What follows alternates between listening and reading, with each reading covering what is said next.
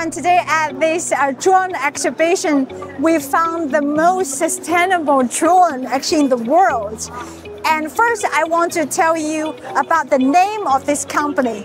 It is called the apple of the eye. In Chinese, it's 明珠.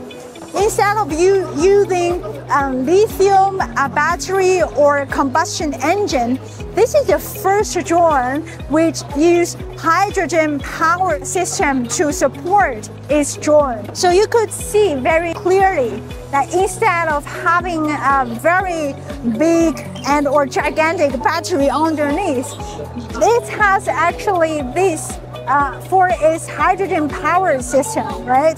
So within this container, we call it, it has like two components.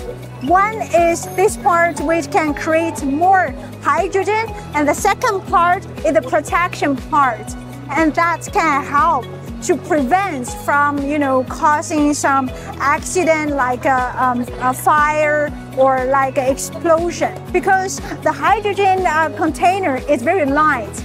So if it drops, for example, like during an accident, it will not create like this kind of problem like a bomb, explode all over the place. And then it will not cause some injuries for people or other buildings, etc.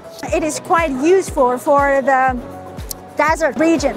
Why? Because it can fly much longer distance than the normal. This can actually fly and cover a distance of more than 120 minutes, which means like actually it's 4 or 5 or 6 times of a normal drone powered by a lithium battery.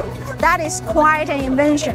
It can also go very high actually to detect at some plateau region, these mountains covered with ice, with snows. So this type of drone is not only sustainable, safe, but also the capacity is quite good.